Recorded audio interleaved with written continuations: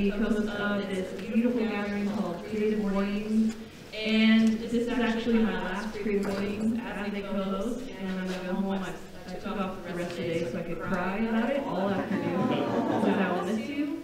That's a lie. I did not take off work, but I will miss you. That's a joke. Is there, I thought there was coffee. You guys have coffee, right? There's coffee in the back. No, somebody? Wow, okay. You're going to make me work hard today. Okay, well, it is an honor and a privilege and a joy to have you here, and high five and hug, and I'm so excited to hear from Senator Kirt today. And as always, we're going to start our morning with a manifesto. And fun fact, I've asked 4 people to read this, and they all said no. So I'm going to do it myself as a love memento to leave you in my last Creative Mornings, and I thought it would be easy to find someone to read this, but you guys can read along with me if you want. Try an accent or scream the whole thing, I don't really care. But join me, won't you? Everyone is creative. A creative life requires bravery and action, honesty and hard work. We are here to support you, celebrate with you, and encourage you to make the things you love. We believe in the power of community. We believe in giving a damn. We believe in face-to-face connections, in learning from others, in hugs and high fives. We bring together people who are driven by passion and purpose, confident that they will inspire one another and inspire change in neighborhoods and cities around the world. Everyone loves God.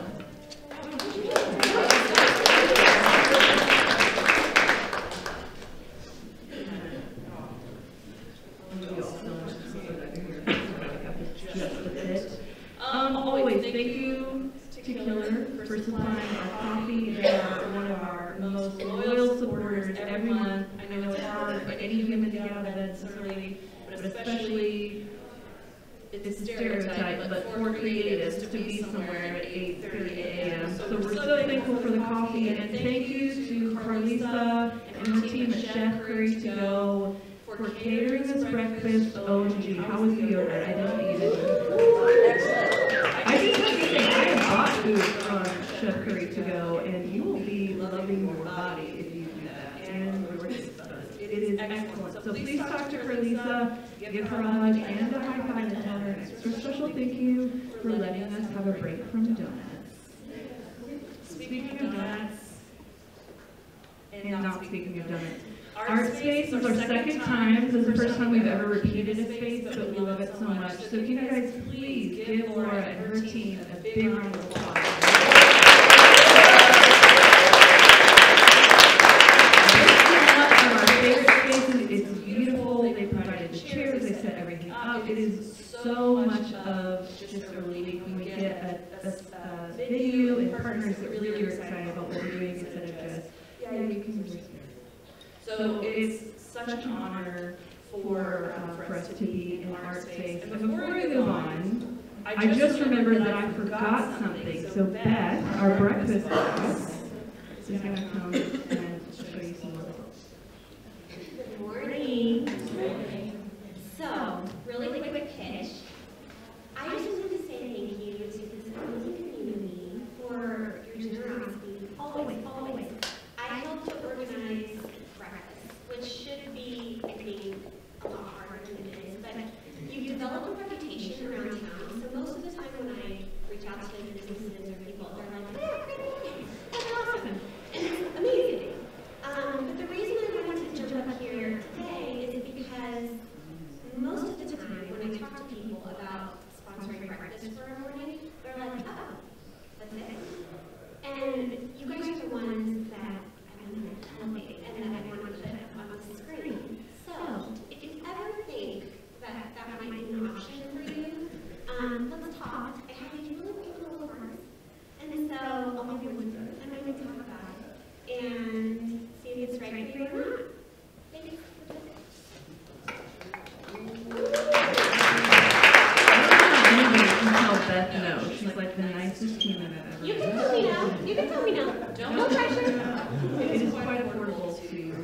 sponsor breakfast, so please talk to them. If you or your family or your company, your kids' allowance is anything to sponsor, we're down with that. We'll put you. Excuse me, it's so hard to hear you. There's an echo, and we can just. Yes. How about this? Is that better? Yes. Yeah. Great. We'll do that. Feel free to not use that mic then if that's better. Your mic'd up. Eddie. You guys, Eddie. I know that's your favorite part of the day, right? Yeah. How's everybody doing? Let's give a round of applause for this.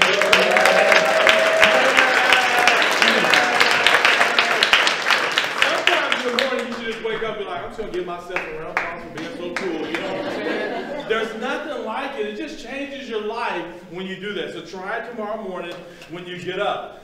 So again, my name is Hetty. So glad to be here. I get to greet you all. And I often get to do the introductions. And it's one of my favorite parts of my month. It's just to come up here and introduce some fabulous person that I really don't know. But I get to know them the morning of, or following them on social media and checking them out, right? And so I've never been to this place, and that place is called London.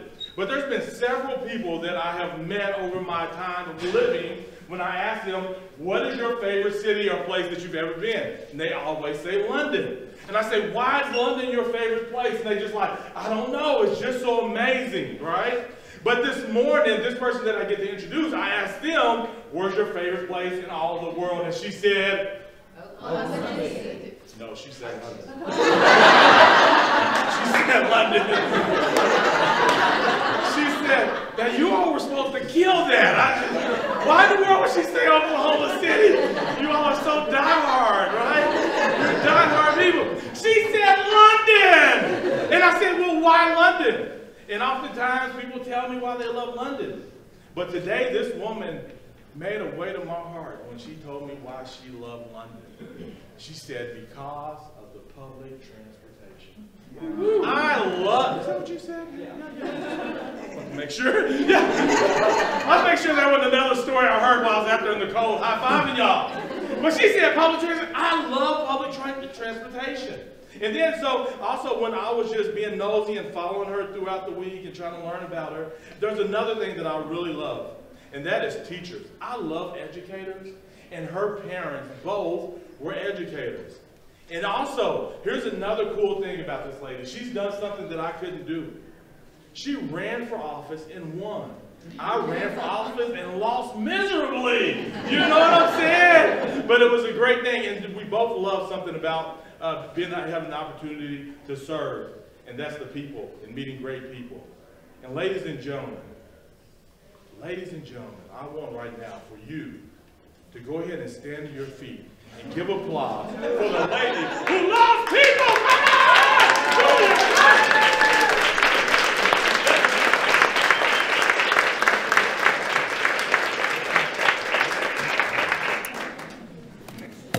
Are people going to enter that? So this is too echoey? It's too weird? Okay. Can you hear me in the back with this volume? Okay, give me a thumbs down if you can't. Are people going to enter this way? Because that's really fun. That's happened to me before. Has that happened to you? Thank you for having me. I really am thrilled to be here. And I said public transit and history, I'll say. But truly, my husband and I look at the world and try to figure out where we want to visit, partly by the public transit, which shows that we don't have as much to offer here as we want. So that's why it's so special to get to travel and do that.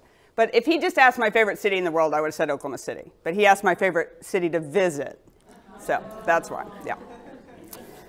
All right, so I was asked this morning to talk about roots, and it's really kind of funny to be in this space talking about roots, because frankly, my career in part started here, and so this is Untitled, and Laura Warner's been a key part of my path and my roots, so it's kind of cool to be in the middle of art, because that's my background. But what I'm going to start with, that's how to get a hold of me. Let's start with this day. So this is November 14th. 2018, which is already sounding like a long time ago. And this is somewhere I never thought I would be. So this is the Oklahoma Senate floor, and this is the day we were sworn into office. So this is us standing up. The lieutenant governor at the time was here giving us our oath, and I'm standing with 24 other people getting sworn into office. There's 48 state senators. Half of us were up for election. I didn't know these people. I'd only met a couple of them. And never in my past would I have imagined that I would end up running for office or being involved as a policymaker. And so I think in talking about roots, I kind of wanted to start there, is that how surprising sometimes your roots can lead you somewhere, and then you end up being like, oh, well, this made sense all along. I just didn't realize it at the time, right? So when I was thinking about it, really running for office seems like it's a lot about numbers, because it's, you know, you've got to get 50% of the vote plus one vote, right? You're counting people, you're counting votes, you're counting money that you have to raise, you're counting the days until the election. So there's a lot of quantifiable things about elections, but really the process was all about people and their roots and my own roots. So I announced for office a year and a half before the election. And from that day forward, everything was about my own roots, looking inside. It's the biggest journey ever inside. Hetty, would you agree? Running for office? Where'd he go? He's already gone. Did he leave? Okay. Busted. Well, anyone else run for office here? Just out of curiosity. Okay. All right, maybe this will change. We'll see. Running for office truly is a deep journey inside. The whole time you're analyzing who you are and how you're motivated and why, right? And then it's also about the roots of the community. So trying to understand who you might be serving, where they're coming from, what their roots are, and what that community is based in. Who are you representing, right? And so to me, like, roots is the perfect theme because it fits throughout the year. It really was an 18-month process, and it was face-to-face. So I'm loving the manifesto. I hadn't seen that before, but very much a face-to-face at this level. When you run for state government, I went out and knocked on doors and met people face-to-face on their doorstep. And I knocked 20,000 doors in 18 months. So by the time, which I never could have imagined when I started, when I knocked my first 10 doors, I couldn't imagine it. But you just keep going and keep going and keep going. And so by the end, I had knocked on literally 20,000 doors. And you talked about 25% of the people answer or talk to you. Some people try to hide. We know you're there. I really tried not to take offense from that because I figured if they didn't want to talk to me, they were busy, right? Or they were occupied with their life. But so around 25% of people you end up getting to talk to. So I had about 5,000 conversations with people on the door about what they care about in elected office. Can you imagine? I mean, it's like the slowest survey ever taken throughout the year and a half process. But it was the most amazing process because throughout that time, each conversation helped me hone what my values are, clarifying to me what was more important than other things. I would be on a conversation with somebody who might talk about something that I really don't agree with, but there's times when you're going to talk to someone about why you don't agree, and then there's times you're just going to be quiet because they didn't ask your opinion and they just want to tell you what they think. And so I learned what those things were that I could keep my mouth shut about because I was like, you know, I don't have to correct this person right now. If they want to talk and ask me questions, they can. Other people, you'd agree with them, but they really wanted you to hear them. So I had a year and a half of those kinds of conversations all year long. And then the other weird thing about running for office is you're trying to immediately shortcut people understanding who you are and liking it, right?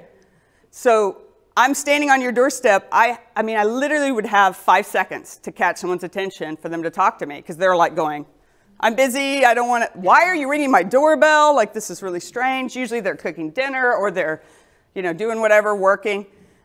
So you have a really brief time period to try to connect with somebody. And so how do you shortcut who you are?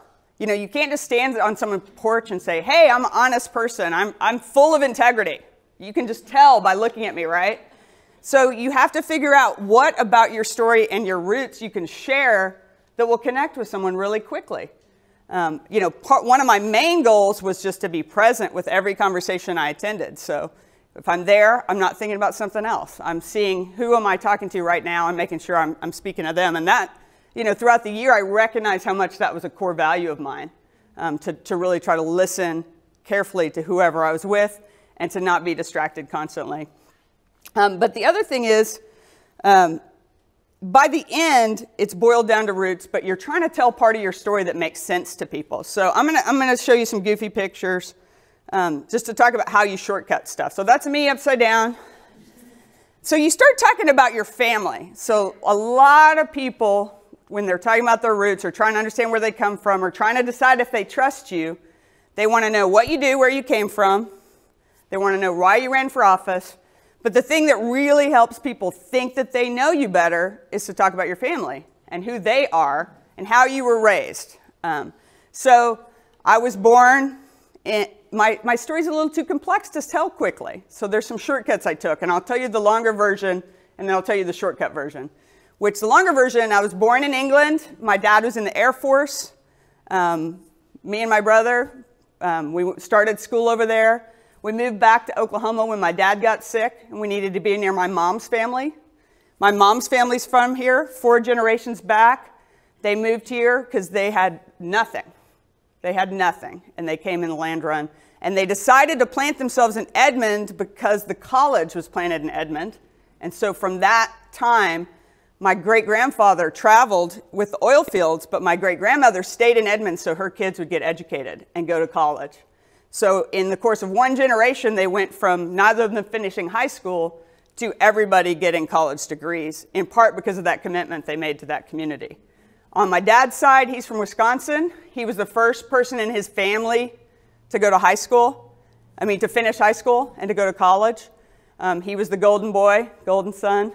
But he chose Air Force because he needed the money. They didn't have enough money to get him through school, so he went through ROTC and became an engineer.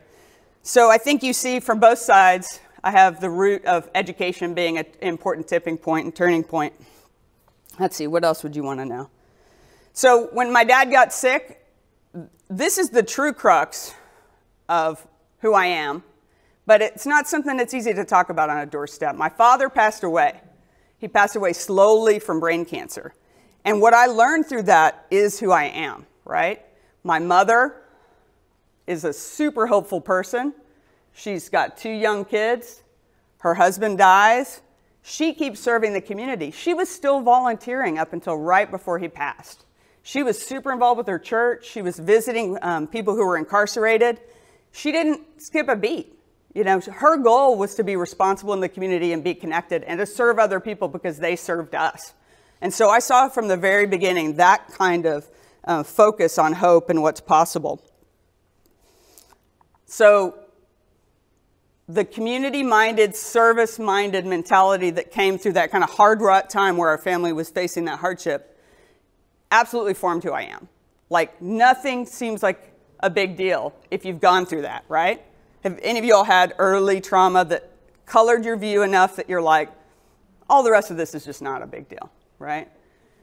That's who I am. But I'm not going to stand on someone's front porch and say, my dad died when I was 8. That comes across as weird, right? So it ended up, interestingly, even though my father passed away 35 years ago, they just wanted to know that he was in the Air Force and that he was the first to go to college. That was meaningful enough to people to think that I came from a family of service. I talked about my mom being a public school teacher when I was growing up. And so those two little snippets were enough to make people feel connected to me. Our state is 10% either active duty or veteran, which is a huge percentage.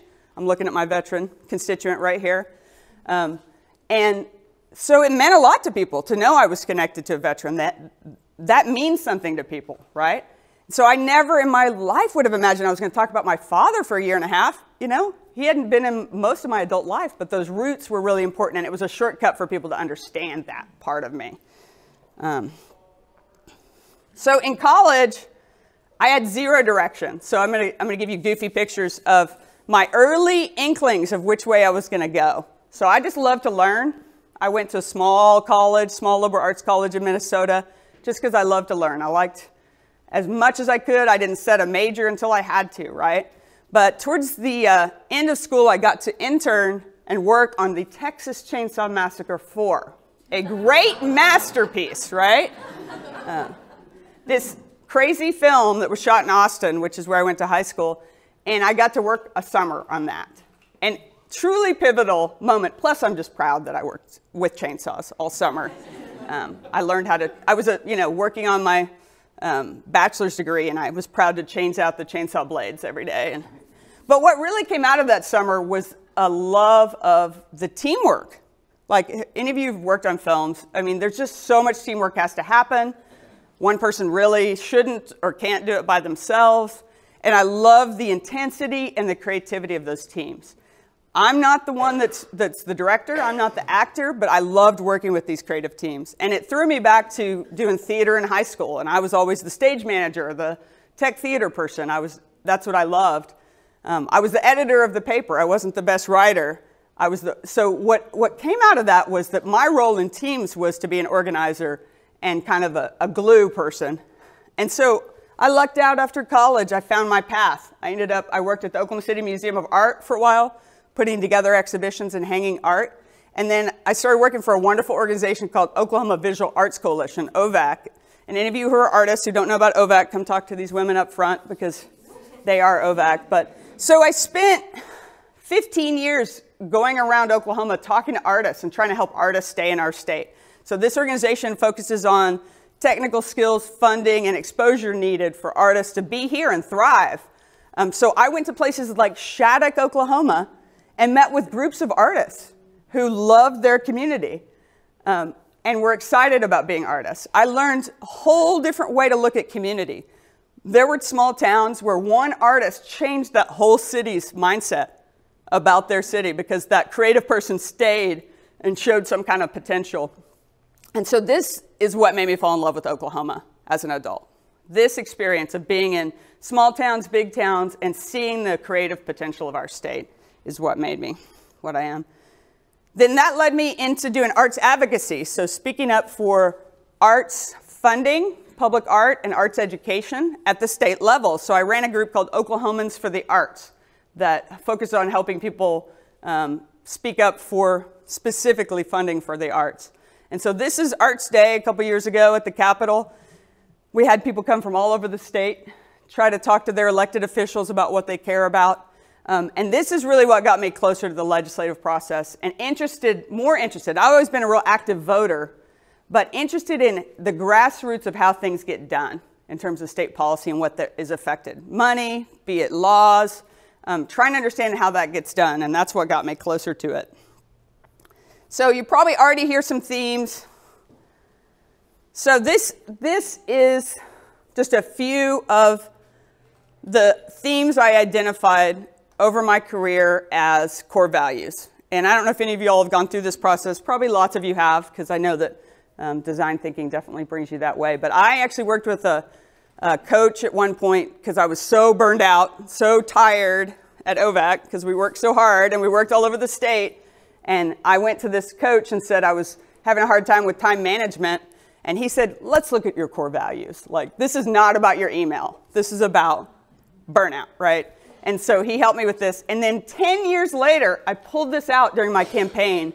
And it was like, it was like a message from myself reminding me, like in the midst of having 5,000 conversations with people about what I care about, what's important in our state, their own backgrounds, and trying to understand how that impacts their view of government, their view of what we should do for our neighbors. This was almost like a message from the past from me. So potential being the biggest, that's what motivated me to run for office. I believe that our state can be great. And I don't mean it in any kind of thin, one-inch thin way. I think in every way we can keep improving and growing and building on the potential. The other big thing I knew from OVAC was every Oklahoman should be involved with that. I want more people to have a voice. I think we make a lot better decisions when more people are involved. So the potential of every Oklahoman is the other part. It's not just about our state overall, but it's about improving, building on the potential. Responsibility, I'm sure you could imagine from watching my mom as a kid, that roots of, it doesn't matter what happens to you, you have a responsibility to your community. It does not matter, no excuses. And this deep sense of responsibility that pushed me to take on a job like representing 75,000 people. And then challenge. Clearly, I was used to things not being easy. And so when the state was having its budget crisis and we'd cut education for 10 years and there's so much polarized dialogue and it's so unpleasant and it looks so dysfunctional, did I choose to just hide? No. Unfortunately, I come from a place that I run towards challenges, right? So this is another major area that I'd always and continue to do. So I end up campaigning, right? And you may have noticed, doesn't this look kind of similar to my picture from the Capitol? So campaigning is a lot like running an organization because you're recruiting people to get involved who care about something. So I got to spend a year and a half, talk about roots, asking everybody I know for money. So I literally got money from like my high school teachers, my second cousins. I was calling everyone I'd ever known for money. And then I recruited everyone I possibly could as volunteers. So it really was that kind of route too. Like, what kind of network have you built in a community? There's nothing like a campaign to see what kind of network you've built and whether there's people that are willing to step up for you and believe in you. And then the big night came, election night, and I won. And I had never imagined, like literally the day I woke up, I wasn't even worried because I was like, I have worked so hard for 18 months. I know I've done my part. We'll just see what happens, right? But this is my daughter. I don't know if I'll ever see this photo without crying because my daughter was so proud of me. My family was so proud of me all year, but my daughter came and stood by me. And at that night, to look out, and I had all my volunteers and fans and friends. I mean, what a pivotal moment to be able to experience that. And so when I feel unconfident in my policy making or how new I am on the job and how much I have to learn to be effective in the state legislature, I just have to remember, go back and look at some of these, this network of people that really helped show me what potential was there. I kind of think, looking back now, it feels like my story makes sense. But going through it, who would have thought, oh, you're going to run an artist organization and you're going to be, wearing overalls in Arnett, Oklahoma, and then a couple years later, you're going to decide you really should run for office. I don't know. But I feel like those core values and those roots are what drove me that direction. This is how you can connect with me. I know this isn't really what you asked of me, but I do want to say that I hope all of you are engaged with your elected officials. I think our system doesn't always make that easy. It's not always easy to figure out who represents you and what decisions are being made at what level of government. But constituents make a difference at the Capitol. People are heard. And one of the reasons I love state legislature is it's small enough to have a voice. So people who literally call me 2 times suddenly become people I know. Because out of 75,000 people, I might get 8 to 10 constituent calls during session, right? Can you imagine? So your voice does matter. And I know that there's a lot of voices that say that the only thing that matters is big money. But that's actually not true, especially at the local level. Especially at the local level, your voice does matter. And if you can organize with a few other people, it matters even more. So I encourage you, city council, county government is becoming so much more transparent. Great people. I know Carrie Bloomert spoke to this group. Great example of someone who's listening to constituents. Speak up for what you care about. If somebody sends me an email about a bill and they're a constituent, I will read the bill again. If someone sends me, if I get 2 messages, I'm going to do more research. I'm going to talk to the author. I'm going to talk to the agency. I'm going to learn more. So even if you don't change a vote, you're helping inform people. They might make better decisions with the information that you're giving to them. And never assume that they already know about whatever issue you care about. Because the decisions that are being made are impacting our public education system, our health system, our infrastructure. All the things that we need to thrive are being decided at the levels of government. Not to mention regulation, control, those kinds of issues as well. But I really encourage you, if you haven't already engaged, to get involved and focus first on your elected officials. You don't have to know everybody. You don't have to follow every level of government. I used to just focus on city council, school board, and the state legislature. Because I lose my mind if I try to watch everything, right? So anyway, that's my pitch for getting involved. I want to thank you for having me this morning. Like having the roots of artists being the reason why I stayed in this state, why I love this state. It's really exciting to me to be back here and also to be around a bunch of creative people this morning. So thank you, and I'm open to questions, right? There's my organizer.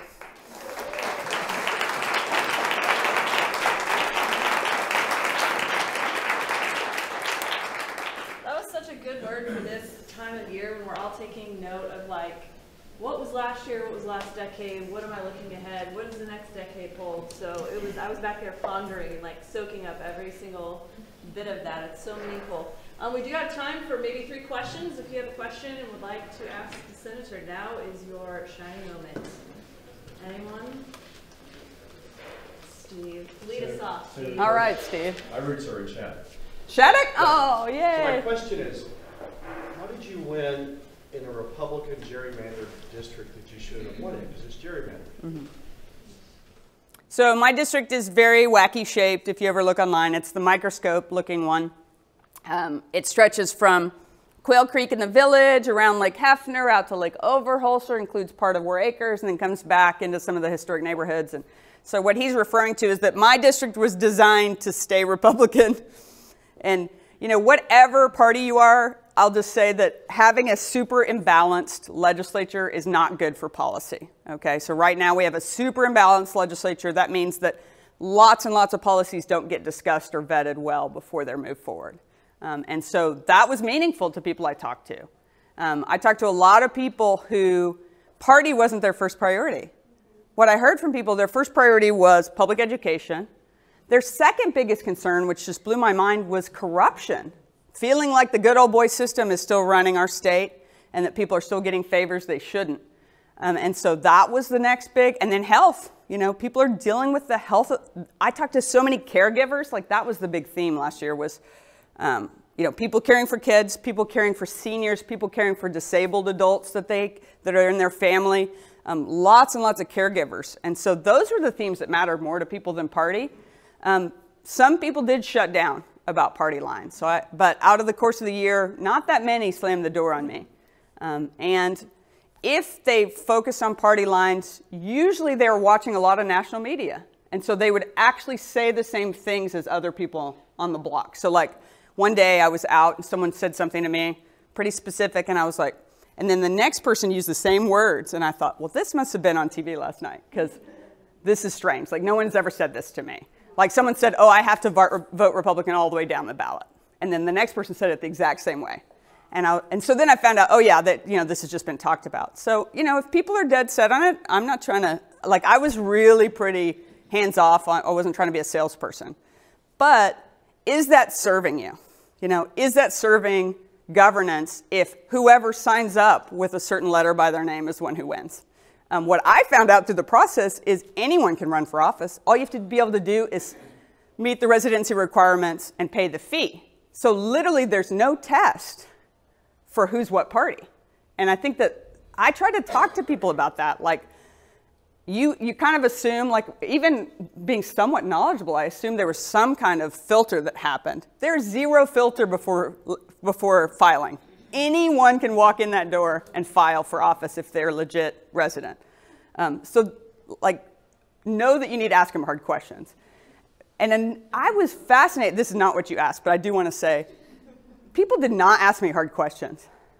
And it may be because I was interrupting their day, but some of them I would see them a second time or third time, and I really only got stumped a couple of times. Like people would ask me about real specific issues that they wanted a yes or no on, but people didn't ask me hard questions. But one day I had a woman, she probably comes to Creative Mornings, like she said, well, how are you going to do that? Like I was talking about being informed and I can't remember what else. You know, my big thing is about making decisions with as much information at hand and being collaborative. And she was like, how are you going to do that? You're only one of 48. What are you actually going to do? And she wanted me to talk through, like, okay, not your top 10 list. Like, how are you actually going to get it done? And that was harder than anything because you can't just fall back to the like standard position and a standard list. And that's what I think we have to do to have better government is ask really hard questions. Like I think that's my main goal in office is to ask hard questions. Because if we're not vetting things well, if we're not thinking things through, the consequences are bad for our state. Anyway, anyone, what else? Yeah. Kind of following up on that, I know a woman that's in the House, and she says it's very difficult to read every bill that comes through her desk. So kind of like the question that your constituent asked you, how do you keep knowledgeable about well, so this is a huge challenge. So right now, our legislative system is very based around volume. So if you are looking at your state legislator, don't ask how many bills did they file, ask what they're working on. Because right now we have a system that very much rewards us for following a bunch of bills and trying to push things along. So people are impressed when I say I filed 9 bills. Some people filed 30 bills, right? We had 2,800 bills filed last year and like 2,300 this year. Like, you can't tell me there's that much policy that needs rapid change, right? You know these bills haven't been well thought through. You know they haven't, right? So our system does not enforce good policy through that. So that's number one. You know, I'm glad to show off if I get a bill passed, but just know that that doesn't mean good governance necessarily.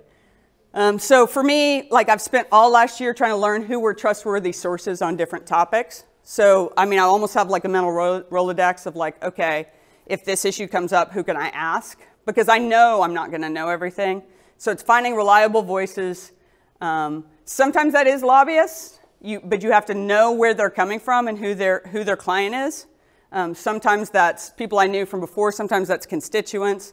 But literally, I'm texting people at 9 or 10 at night for a bill that we're going to hear the next day that just got dropped, right? So sometimes it's very last minute. We also rely on teammates. So like, I rely on the notes from other people that have read those bills. Hopefully this year I'll do a better job of just sometimes being like, this makes no sense. Like, that's something, you don't want to make your colleagues look bad. You know, that's part of, it's personal.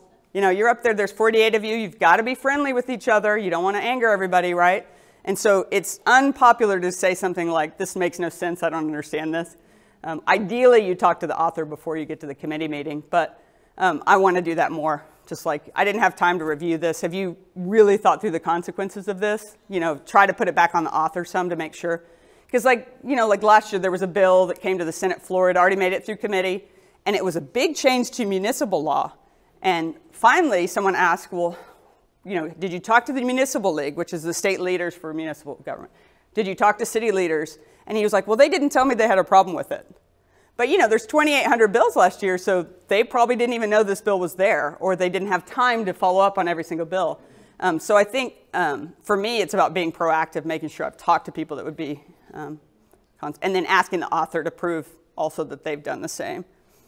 But it's not ideal. It's a very hasty process. Yeah. So did you vote on 2,800 bills, or they just were introduced? They don't all, so not all the bills get heard in committee. So we have, the leadership of the Senate makes decisions about what gets heard. So things get assigned to a committee by the floor leader, and then those committee chairs can choose not to hear things. I think it ended up the governor signed about 500 bills last year, which was a record. Yeah, it's a lot of change. So, yeah. So what do you think is the most critical issue that the state faces now? The most critical issue? Well, I mean, thematically, I think spending money on crisis instead of prevention or proactive. So every angle I looked at, be it health, be it education, be it infrastructure, we wait until it's a crisis and then it costs us a lot more. And so rather than be, and then we suddenly are like, oh yeah, this is our responsibility. So for instance, there's a, you know, somebody has a developmentally disabled child born, right? That is a huge challenge and burden for that family. Huge costs. Many, many people are bankrupted by trying to deal with the health of this child as they grow up. And social services don't necessarily help with that, right? Somebody might have to give up working to care for that kid as they grow. When they get out of public school, they're 18, there's nowhere for them to go, right? So we have a developmental disabilities waiting list that has 5,000 people on it. This is 5,000 people that are begging for help because they don't want to institutionalize their kid. They want to keep them at home. When we provide DDS services for a family, it's about $3,000 a year. We provide them things like personal care, some backup during the day, some extra help with some of the issues that they have. If they go into an institution, it costs us $90,000 plus per year. So we're spending $90,000 on a crisis and that person not being able to be with their family, even if their family wants to have them at home, versus spending $3,000. We do this all across the board, but that's one of the most extreme examples, right? So I think prevention, being willing to plan ahead and not wait till something's a crisis. Yeah. Mm-hmm. Outside of direct contact with senators and representatives, what are good ways for us to connect with our members? Hi. You I knew somebody was going to come. Hi. You're going to start talking? You're going to give the talk now, right? We'll follow on the sign that said enter through here. Yeah. Excellent. Other than direct contact? What are good ways for us to connect and be engaged with what's going on at the state? I would recommend whatever issues you care about to find groups that advocate on those issues. So you do not have to follow every bill yourself. I'm in the building. I have a full-time executive assistant, and I don't know a lot of what's happening. And I know the system. I mean, it is a confusing system. So rather than you feeling like you have to be the expert on every bill, find other people that care about the issues you have. So if you care a lot about children or the foster care system, there's the Institute for Child Advocacy. Great organization. They track bills. They'll tell you what to worry about and what not to worry about. If you care about, Freedom Oklahoma does a great job for LGBTQ. There's a group that focuses on gun rights. If you care about, us having more guns in more places, there's a group you can follow. So like if you care about a specific issue, there's probably a group advocating on that can boil things down for you and help you know. That would be my next suggestion. Anything else? All right, well, thank you so much again. Thank you. I appreciate it. Are you hungry?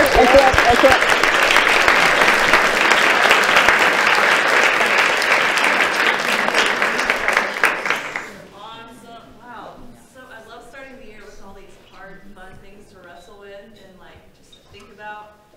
And so thank you so much for just bringing the reality of what you do to us so we can wrestle with it and chew on it and stay informed. And I love it so much. Just a reminder, guys, we are a part of a worldwide, a global network. So there's a ton of resources at CreativeMornings.com. You can post your resume. You can even post if you're single or if you're looking for a job. It literally does it all. So visit CreativeMornings.com. You never know what you'll find. We want to do a special thank you to our local sponsor, the Treasury. It's a co-working space for women.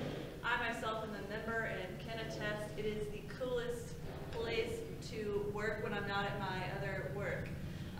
But we have a happy hour giveaway, a free ticket to the next happy hour, I believe on February 12th, with a wonderful speaker, Bonstreet Mehta, who will be speaking. Senator, would you draw a name for us, please? Josh White, you have one ticket to give to a female that you know.